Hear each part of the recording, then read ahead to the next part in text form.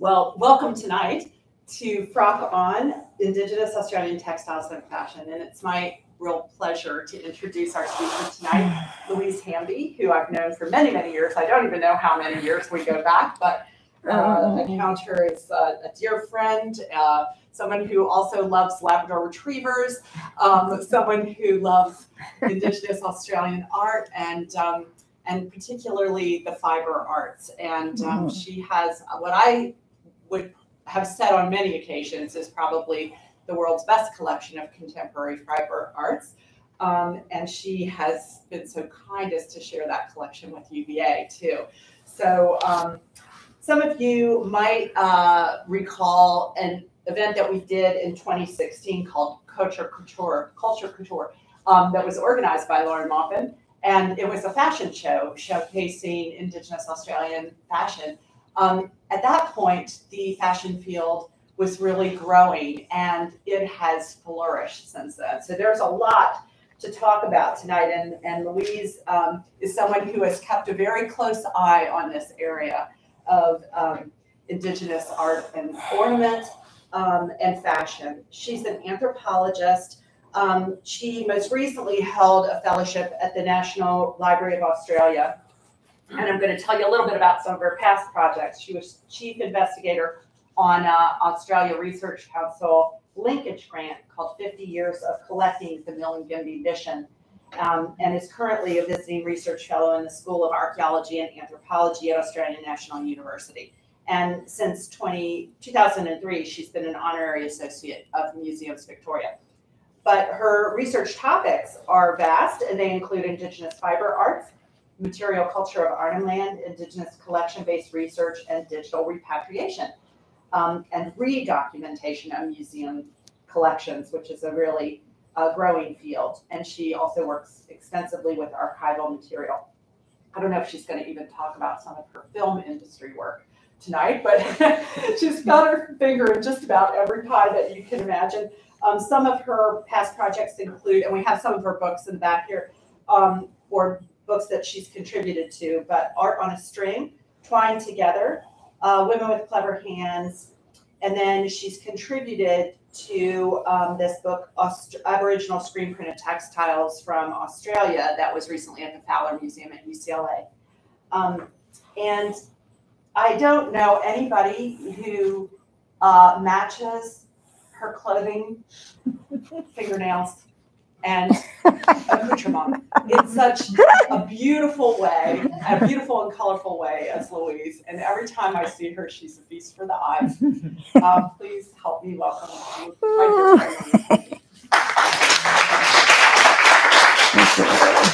Thanks, Maya. I'll have to take the mask off. Okay. Thank you. As a person with many allegiances, I would first like to acknowledge the Monacan people of this area, my own Appalachian family from North Carolina, and my adopted Yolngu family from northeastern Arnhem Land.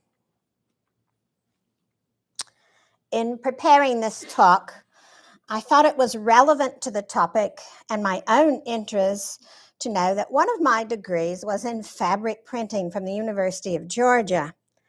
In 1978, I had no vision of the role fabric printing would be in my future working with Aboriginal people in Australia.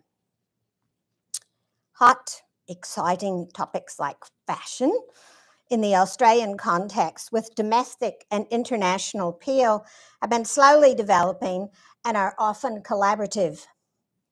There is room for discussion around what fashion can mean, from everyday wear to haute couture or something else. The Australian Indigenous movement started small with humble beginnings, owing much to the development of fabric printing. Printing is a well-known technique and is widely practiced by non-Indigenous artists, but for the First Nations people of Australia, it is a recent addition to their classic art practices such as string, basket making, mainly belonging to women. This presentation will provide some of the history of the practice and recent successes, particularly in the fashion arena, like you saw in the film before us, with a focus on remote communities. As with many ventures into projects into communities, there is always the question of how this will benefit the artist and their communities. So I turn my discussion to fabric itself. Fabric, or cloth, was first introduced in Arnhem Land by Moccasin traders 300 to 400 years ago.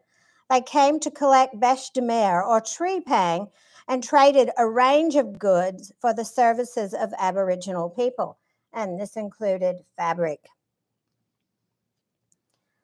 Cloth and sarongs were amongst these trade goods. Early documentation of the presence of cloth comes from rock art images of figures, possibly wearing sarongs of patterned fabric. Later, images of bark paintings reflect the presence of the sarong and its Moccasin heritage. When missionaries started to come to Arnhem Land and other places in Australia in the 1920s and 30s, clothing and cloth became very important. On the mission, people were required to wear clothes. It was often the missionary wives who were given the responsibility of, quote, clothing the people.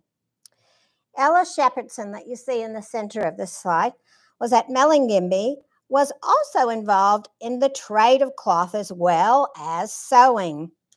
In a letter to her mother, Mrs. Payham, I quote, it's quite a nice thing, "I will send this letter airmail because I know you will be longing to hear from us.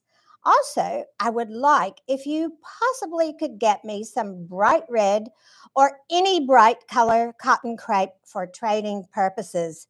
3 dozen yards if you can get it, and put it in our Christmas box." So in this photo, they are opening these Christmas boxes which come from relatives and friends in the South. Cloth was also used during mission times to make Christmas bags that were given to everyone at the mission on Christmas Day. So leave to your imagination what would happen to these cloth bags after Christmas.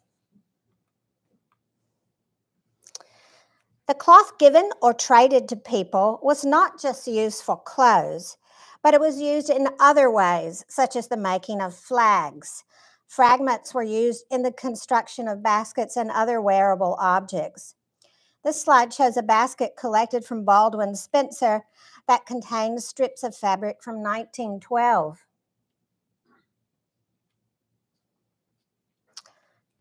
Moving up a bit in time, in 1999, Shirley Milinjara was producing baskets like this one.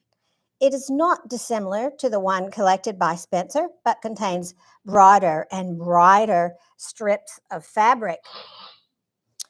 By mission times, Moccasins no longer came to Arnhem Land, but the admiration of the patterned, colorful Indonesian sarong continued. Starting with them, fabric also had the potential to become an economic commodity within the mission and their own communities. Nicholas Peterson, an Australian anthropologist, was working at Miranatcha in the 1960s. Cloth was a very valuable commodity. He noted that people hoarded cloth as a form of wealth in long rolls of 8 to 15 yards. Henry Harper, project coordinator at the Arnhem Land Progress Association, remembered that Alpa purchased a lot of cloth, in particular genuine batik, in the 1970s. This is a quote from Henry. "It sold very quickly. The old guys squirreled it away. And what they used to do was that they had little suitcases that they would put in the ceiling of their houses. That batik, I saw that material regularly when I would go to ceremonies or as a gift, or you would see it on show for more than 20 years later. People knew the value of it, and they could tell it was original batik as against machine printed." This type of cloth was used as gifts during ceremonies and also in a variety of ways. In this 1951 photo from Axel Poignant, you will see the cloth bolts in the center of the image. If we look at cloth during mission times, you will see that it's used in making different articles of clothing. People were creative in their use of newly acquired fabric. From the 1930s, Shepherdson's photo, you could see that the batik sarong fabric was highly favored. It is seen in the common article worn by men, the naga. The style has subtle differences, but in early times just could be a piece of fabric hung over a string belt. This creativity extended to fabric that did not come on bolts, but in the form of everyday packing materials like sacks for flour.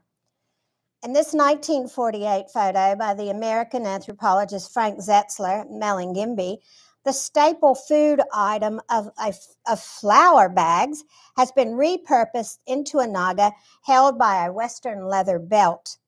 This combination of old and new is something to note for future fashion trends from First Nations people.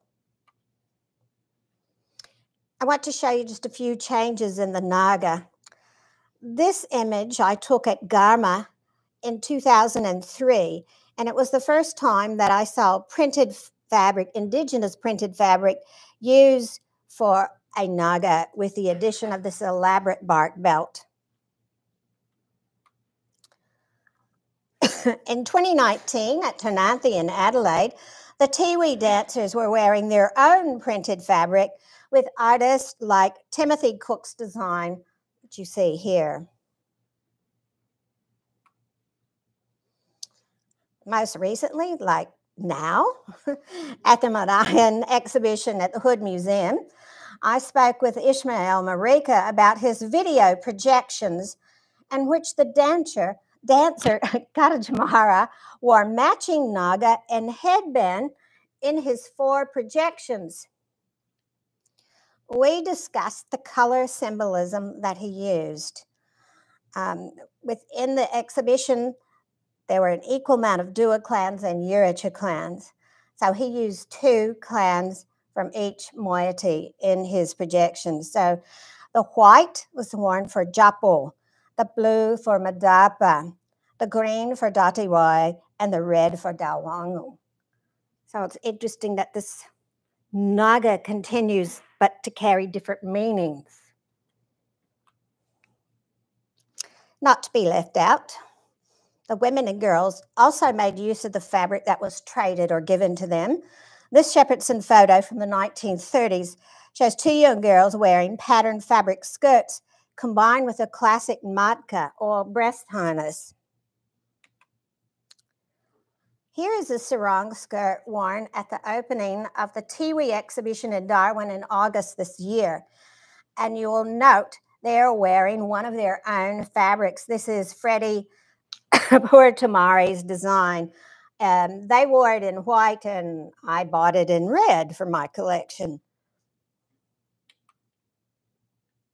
These skirts that you saw at the beginning are worn every day by women in Arnhem Land, and many of these are produced in Indonesia and sold in Darwin. The history of fabric printing in Arnhem Land is closely linked to what is happening in the fashion world and the economic potential of this industry. Tiwi Design and Inyalurka Art and Crafts were founded basically as screen printing facilities. These and many other art centers were known primarily for their world-renowned art in the form of painting and sculpture, not particularly for their position in the design and commercial world with printed fabrics. This is now changing for many art centers.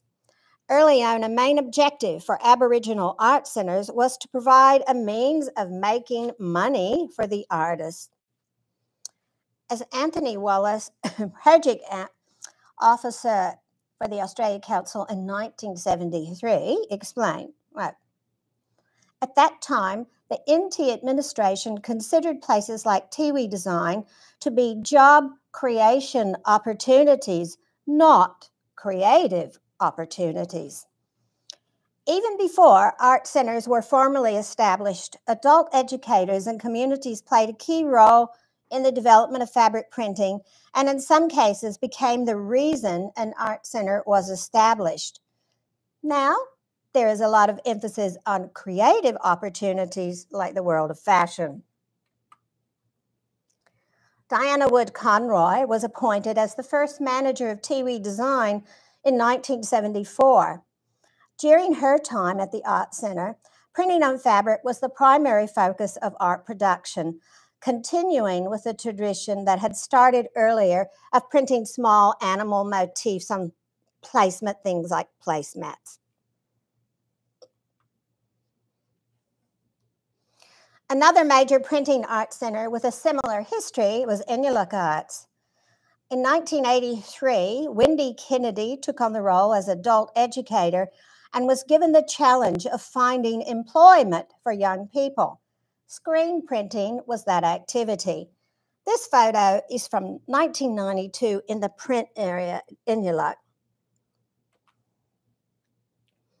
In a similar fashion, Maropan Arts had its start in 1986.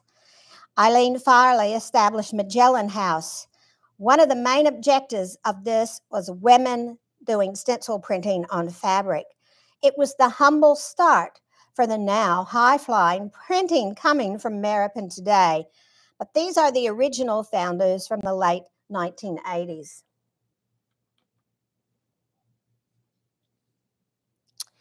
Basically, screen printing has not been thought of as a part of the art world, although the imagery is easily placed in that category. The end product can be repeated indefinitely, as we see in these two fabrics being printed from Inuluk Arts and Crafts. It is highly technical in its processes and often involves many people.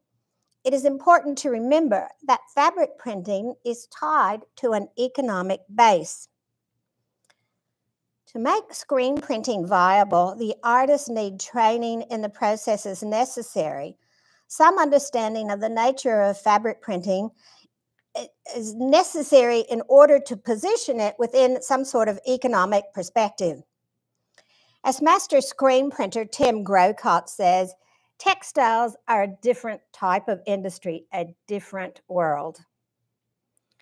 The collaborative nature of screen printing in Arnhem Land and other remote communities provides the opportunity to bring together not only Aboriginal and non-Aboriginal textile artists, but provides a means for different Aboriginal people to work with each other. Maya Haviland uses this term co-creativity to describe the facilitated nature of collaborative practices between different cultural groups. I will briefly describe the processes, but first an introduction is needed to the master screen printers who have been employed to facilitate this process. The Tiwi Islands have been home to early screen printing, as I mentioned before. Diana Wood Conroy was at Tiwi Designs on Bathurst Island. James Bennett was at Gillamara on Melville Island. Ray Young, now deceased, was also at Tiwi Designs and then moved to Inuluk Arts and Crafts in Goombalanya. More recently, these printers have included Tim Grocott, who's worked at Inuluk, Gillamara, and Maropan.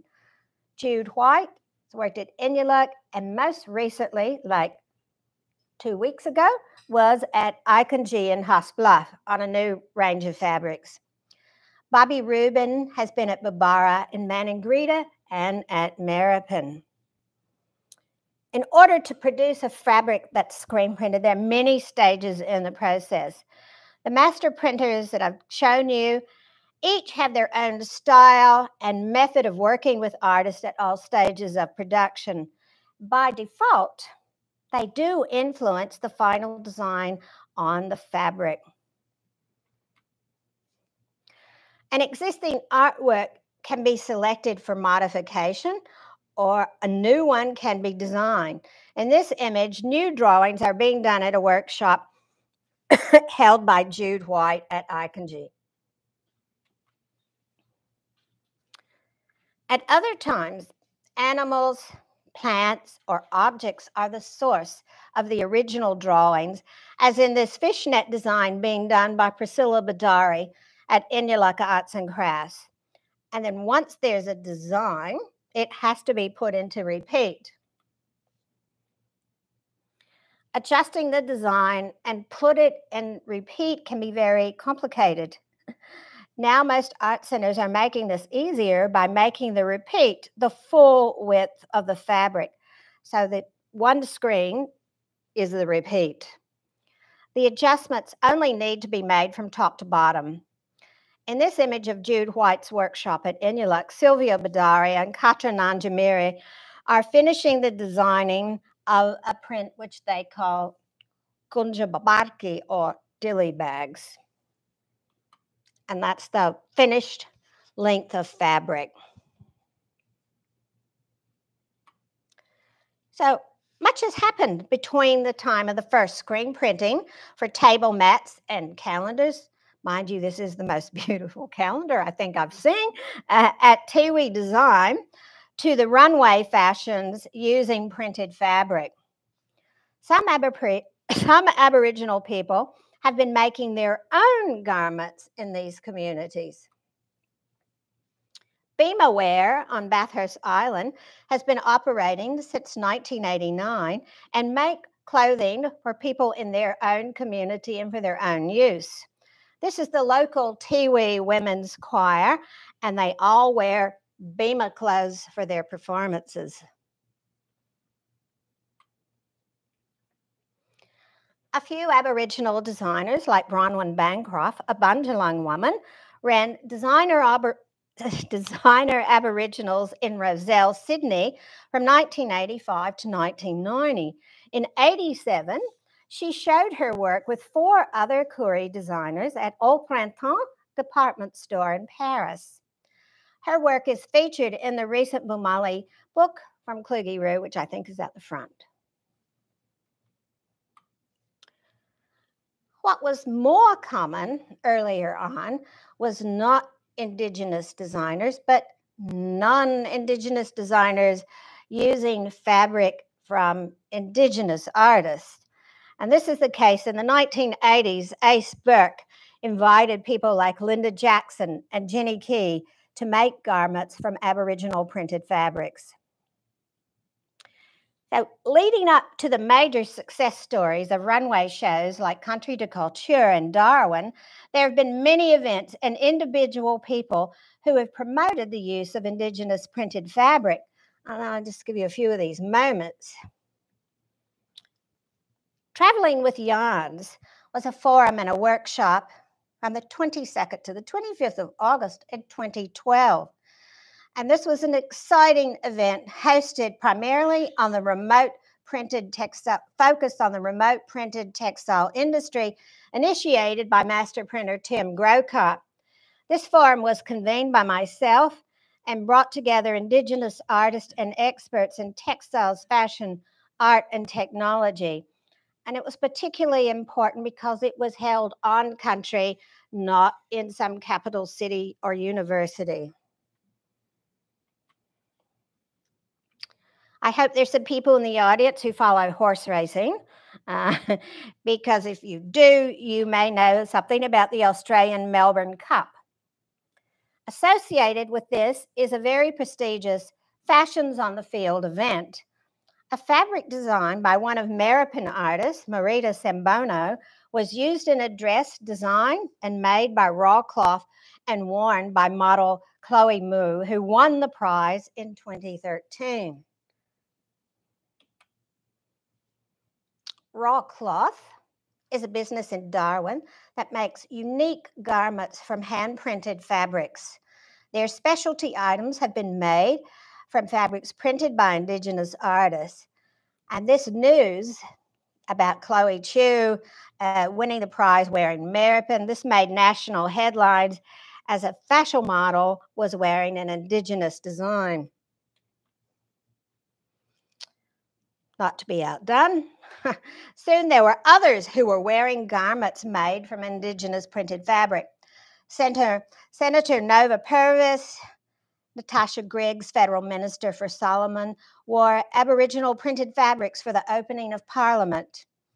Griggs also hoped to establish an international reputation for these fabrics. So during the 2014 Royal Tour of Australia by the Duke and Duchess of Cambridge, now the Prince and Princess of Wales, Griggs presented them with a wonderful selection of American fabrics. I wonder what they did with them. Ufala Upala was the title of the National Indigenous Textile Forum held in Cairns in 2013.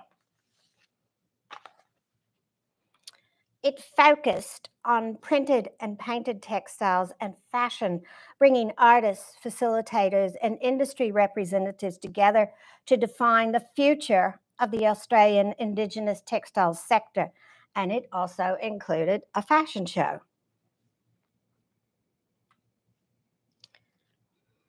Riding on a wave of interest in Indigenous textiles and fashion, American Arts Festival 2014 launched Old Stories and New Ways, a cultural performance featuring their contemporary textiles that created a stir across Australia.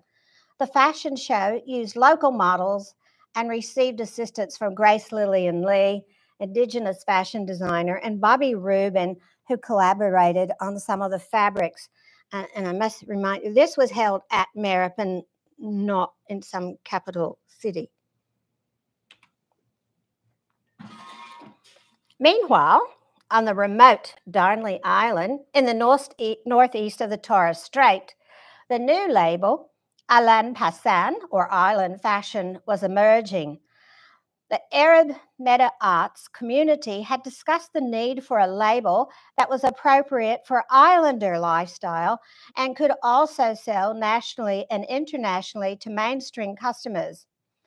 They had a 7-year history of printing fabric and t-shirts, making skirts, and learning new skills through workshops.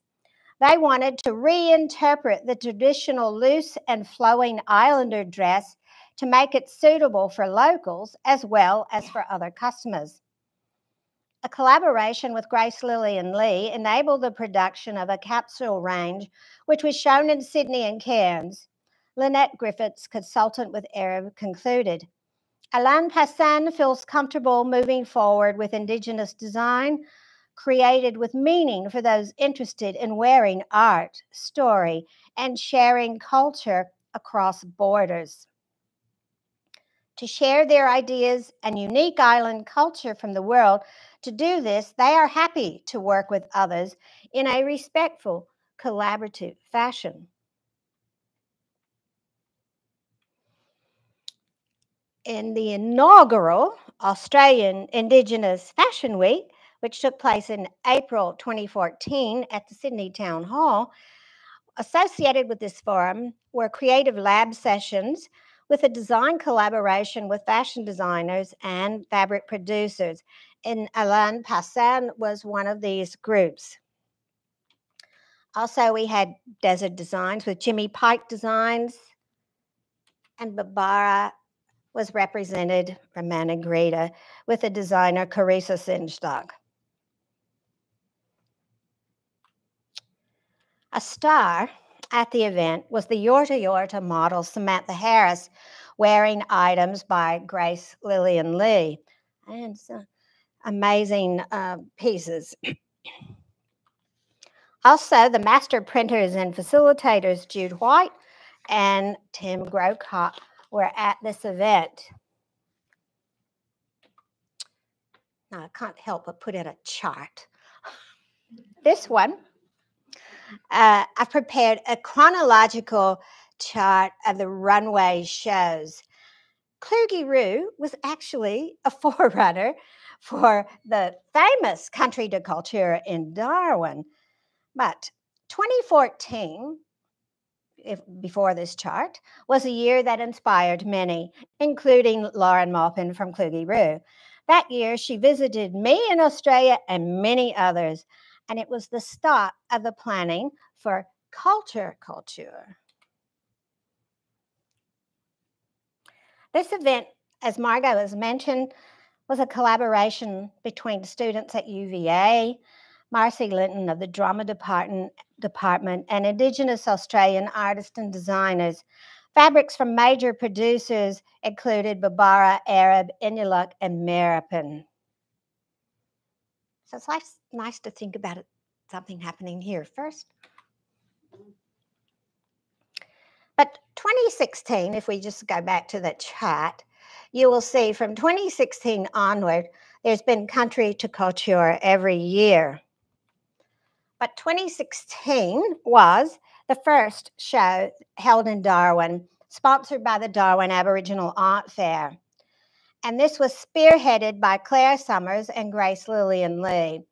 And they acknowledged that many events, like the ones I've already talked about, paved the way to doing this show in Darwin. Francesca Cubello, the chairperson of the Darwin Aboriginal Art Foundation, expressed what the runway fashion events can be. This is Francesca's words. I believe that the catwalk is a contemporary equivalent form of a ceremonial ground or site, and both are seen as performative spaces for honoring the ancestors and the artist's country.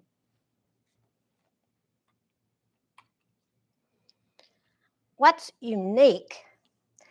This is a quote from Magnolia Maimaru, from model, also from Yirrkala. She says, what's unique about Indigenous fashion is that it is so connected to land and culture, and it has a meaning to it from that person to the dress to the earth.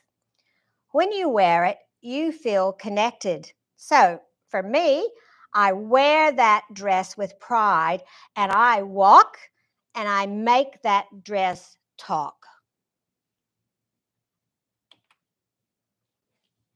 Now, I now want to talk to you about a different approach to the fashion runway with garments made from Indigenous printed or dyed fabric. The events Get It On and Frock On originated from Felicity Wright, the current owner and operator of Songlines in Darwin. And I think what she has to say really kind of sums up this different approach that I want to talk about. Encouraging creative people to take risk and cut into screen-printed Aboriginal textiles was the impetus behind the inaugural Get It On exhibition held at Aboriginal Bush Traders in Darwin in 2017. There was a reluctance for many who bought these textiles to actually do anything with them, as a combination of their cost and the reduction of the integrity of the work. A way was found to encourage sales and boost the pride of the Indigenous artists. They gave fabric to designers and makers, encouraged them to be creative, displayed the results with full attribution of each person involved in the process in the display of the work. And instead of being paid for their work, the makers got credit for more Inulik fabric. I was fortunate enough to attend this inaugural event. The chairwoman at Inulik Arts and Crafts at that time, Donna Nadjamarik, opened this event with 40 of the designers who actually wore their garments to the event. And if, some people might know some of these people. There's Gabriel Marlin Gora standing next to Donna Nadjamarik at the Get It On in Darwin. This event was repeated in 2018 with a much higher profile. The Honourable Claire Martin, Chief Minister for the NT, opened this event. There was a red carpet runway and garments were shown afterwards at Aboriginal Bush Traders. I finished this section with a quote from Flick Wright. The Get It On model was a departure from the haute couture paradigm, where clothing designers are rarely the ones actually making the garments. Get It On gave credit to the ingenuity of both designers and sewers who imagined and constructed the clothes. The strength of it lay in collaborations.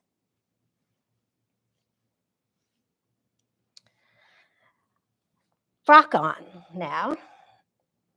I'll just, I'll move on to frock on. But before that, the lady that you see on the right, this is Joanna Bachman, and we came to this event before we went to Inuluk in preparing for the exhibition at the Fowler Museum. So I think this is quite typical of what happens. COVID delay. Unfortunately, I didn't actually get to see the exhibition because it was open much later and I still couldn't leave Australia. Now, I'll just go on here. Frock on started with these artists. Flickwright had embarked on a partnership with Iconji artists at Haasbluff. And they produced a range of items like bags, purses, and they were made in Cambodia. This art center was well known for its famous paintings before starting a textile reputation with bold patterning. Many of the designs on fabric are inspired from their painting and those of their ancestors, like the ones in the current exhibition at Kluge-Ruhe of Papunya artists. It was only in 2017 that screen printing began in earnest at the center with a workshop led by Tim Grocott. And these are some of the items that they made by Better World Arts, is one of the companies in Cambodia. Those are from all designs from Haasbluff.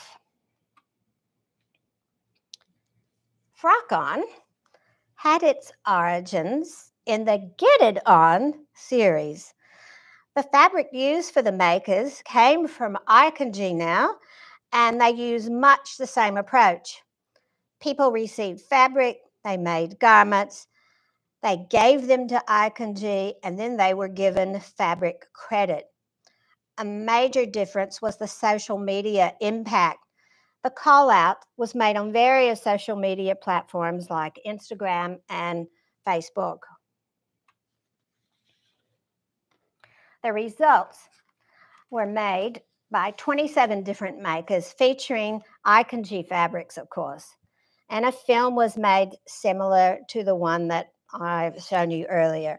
Many of the garments have since been used on runways and worn by various celebrities. This is a dress made by Anna Reynolds from a lot of different Iconji fabrics. Couture Zimmerman's Puli Puli has been a very popular fabric. Lots of people like to wear it, particularly when it's printed on silk with gold. Indriana Tunka made this dress going for gold, and she used the fabric of Alice Nampijinpa Dixon. And it's the Rockholes fabric. It too has become very popular. This is the same dress worn by politician Linda Burney. This dress gets around. Celeste Barber wore it at the preview of the Elvis movie. So you're beginning to see part of the success of Frock on and the Iconji things has to do with they make people to create these garments and then they loan them out for politicians, stars to wear, and they gain lots of publicity. The success of Frock on 2021 made doing the second one easier, and it was equally as popular. Frock on 2022 was successful, featuring more than 25 garments and accessories ranging from casual wear to bridal garments. And the call out for Frock on 2022 is go for gold again. much of the fabric at Iconsure Arts is now being printed at Publisher Textiles in Sydney, and this is Micheli Naparula's design that you see here. I had first-hand experience this year, being one of the 22 makers for the event. We used over 70 meters of Iconsure fabric making the garments you've seen in the video. We've been nicknamed the Frockistas. I selected Wata Juta, designed by Micheli, because of my interest in material culture. The Wata Juta are acacia trees, and they are the ones that are used to make ceremonial spears. I wanted to continue this interest in material culture, but from an aesthetic view, I wanted to contrast this black and white print with bright colors and stitching.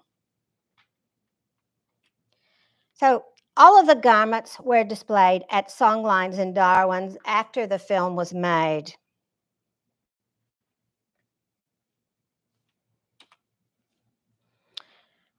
Now, in conclusion, just a little summary here about the fact that fabric in bright colors and patterns have been a part of the material culture of Arnhem Land since Bacussan times.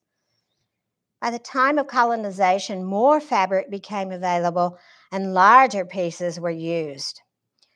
The introduction of fabric printing came about not particularly because Aboriginal people had asked to learn this technique, but it was seen by the government as a means for income generation.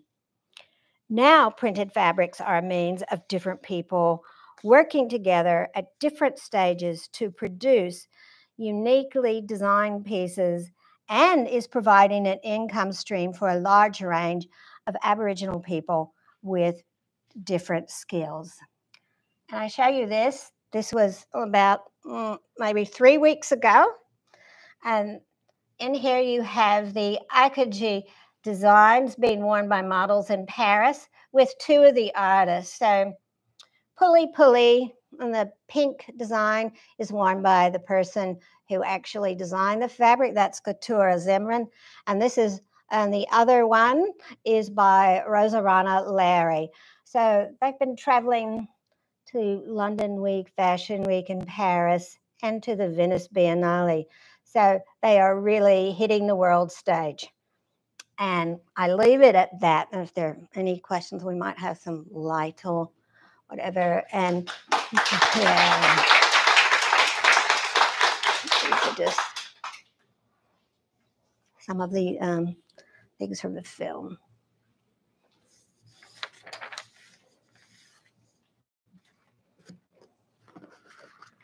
Any questions?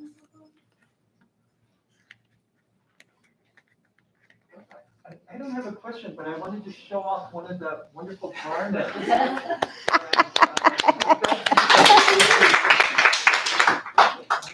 think the lining is even. You didn't talk much about menswear. Is there any direction for menswear?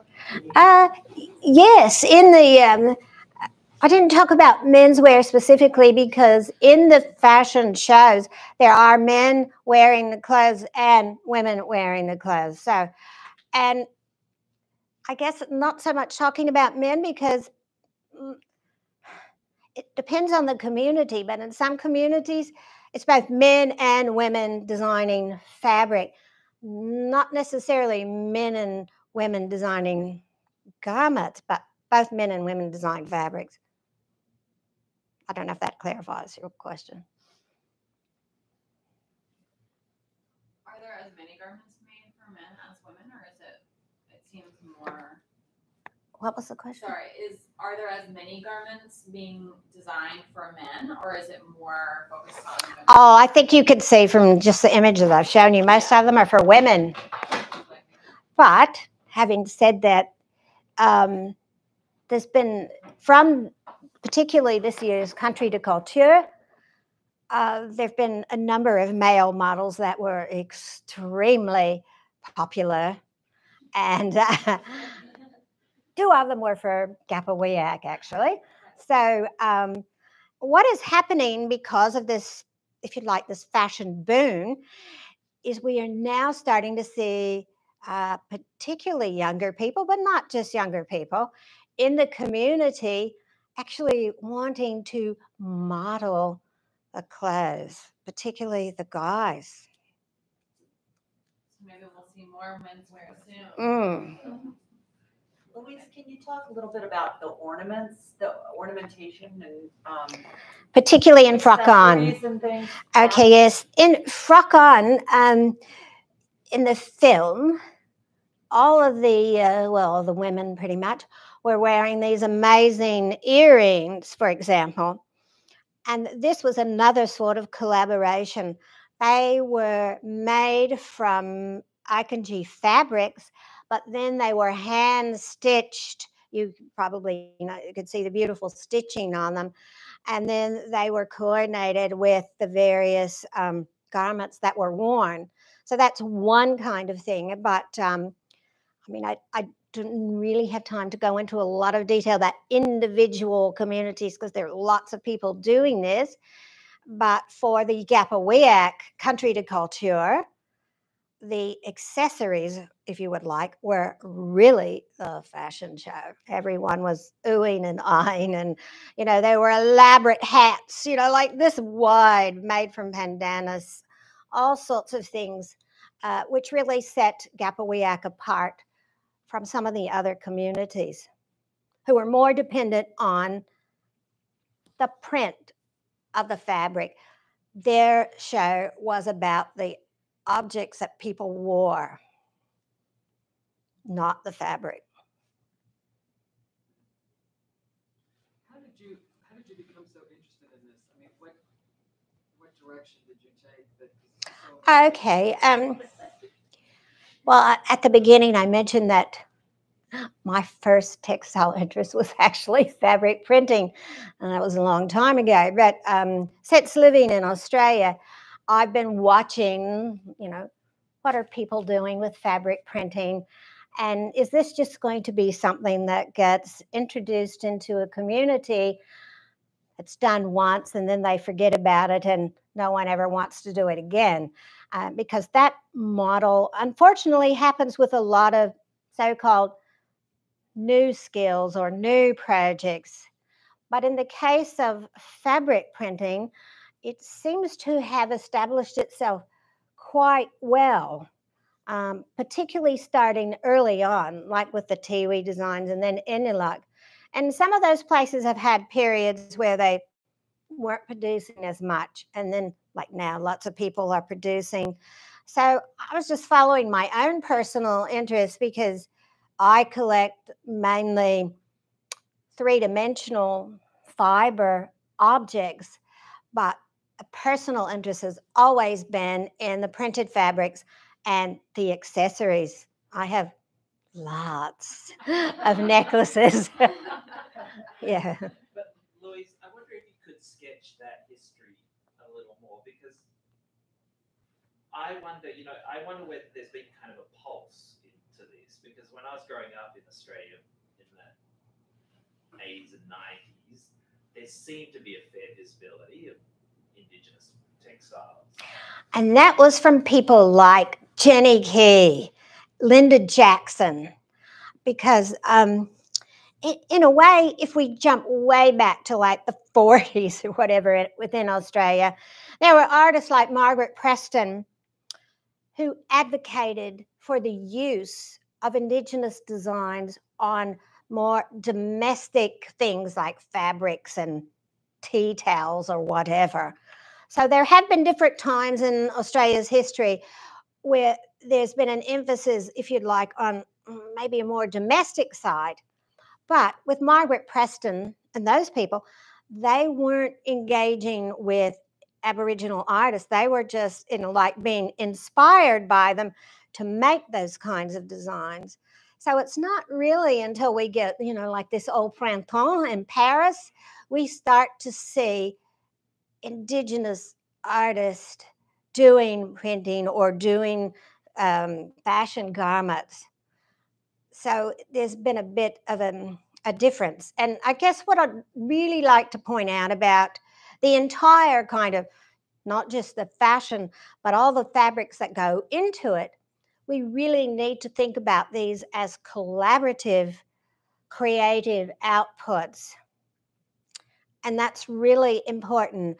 And I think what's happened with like Frock On and Get It On, there's been this push to actually acknowledge all the people involved. How many of you go to movies and actually watch the credits at the end? People like Baz Luhrmann are very particular. They give credit to every single person who has an input into that film. The horse handler or the childminder or whatever, because the film doesn't work unless you've got all of them coming together. And that's what makes the sort of fashion fabric industry in Australia really different from, say, those fabulous bark paintings. Yeah, Because that was sort of where I was pushing at, because yes, because the history that you map sort of maps along with market trends in painting, let's just say painting, yeah, but not exactly. And I was wondering if you'd given some thought to where those two things sit together. between the painting and the fabric. Well, you might just say the high art market. A high art market. Well, it's a big topic, but I guess when I started my PhD, I did not really want to look at, if you would like, the art market. I wanted to look at works made particularly, they didn't have to be by just women, but it turned out to be mainly women, that were made out of fiber, like pandanus or string, that people thought of as just utilitarian. But of course, the upshot of that for people who've been interested, there's a lot more going on than here's a basket and we can carry it and put something in it, because of all of their links to ancestral stories, to country, to land. And the objects were very much tied to the culture, to the painting. And what you'll find, like, I was kind of pleased to see this Papunya show up, because if you go into Kluge-Ruhe and you look at those Papunya paintings and then you look at the book back there, the paintings from Hospital, a lot of those people are from the Papunya area. They're brothers, fathers who were painters, and you can see some of the same imagery in those paintings. It's on the fabric. It's another way of telling the story. So I think it's a way of elevating. It not only elevates the fabric, but it just adds more meaning to the original story from whence it came. You know, I'm thinking a pivotal moment where you're talking about in 1986, Neiman Marcus did an Australian fortnight, and they did bring in Linda Jackson, Jenny and Linda came. and the art and the commerce in Dallas, Texas. There was lots of money. There was lots of interest, and that might have been that was one of those moments. Fabrics came in, but the other thing that came in was that there was a lot of indigenous art that came. They took the couture salon and made it into a gallery. Many people in Dallas who had never been exposed to indigenous art before bought. Another factor that sort of, crosses over the discussion a bit is the fact that previously, there's been a bit of a downcline in Aboriginal art at the top end due to the economy, which is, bouncing and changing back. But at that time, what people were discovering was that they could still afford to buy some things that were not high-end paintings. You could afford to buy fabric, or you could afford to buy a basket, which might cost you $200 instead of $20,000 for the painting. It could be the artist in the same family as that artist that you're paying $20,000 for the painting.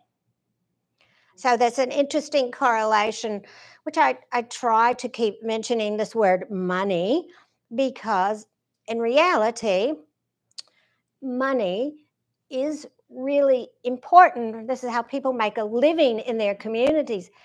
It doesn't detract from the fact that it's art or that it goes to a gallery, because someone has to get paid somewhere along the way. So I think that some people think if something's done for money that it's not authentic. But I think we need to really move away from that, because having an income also allows people a lot of freedom to produce new things, to experiment, because they have somewhat of an income coming from their artwork. Did you say you were from Appalachia? Did you say you were from Appalachia? Yes, I was born not very far from here in North Carolina in the Blue Ridge Mountains. So I come from a family of making. Sorry, I didn't mean to interrupt you. Did you take any of this back there and share with them, like with your? Sorry, Mark. Do you take it back to your relatives there? Oh, I bring them here to Clinky Roo. Oh, yeah, I mean, my family. Oh, yeah, my family, yes. But I guess one rationale for bringing objects from Australia to America is, A, I'm an American, but B, I want to try and educate people in America about Aboriginal art and Aboriginal people. And one way of doing that is actually to have objects here in America that people can actually go and see. So that's important for me. But at the same time, I'm also giving objects back to community from whence they came, those that have some place to keep them. I've been doing it for, I'm getting old, more than a quarter of a century. So artists have died and there's nothing of their work left in the community. So if I have something, then I'm giving it back to them to keep.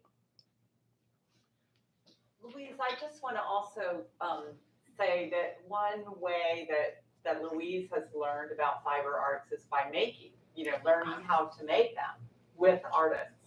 And we had the real pleasure of being able to learn a little bit about how to make some objects from artists that accompanied her on a trip here a couple of years ago.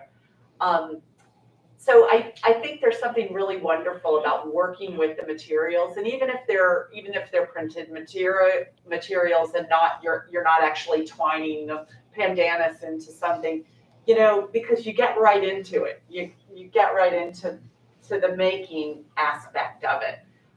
Did you make the garment that you're wearing? Of course you did. Yes, I did. She did. Complete with his face.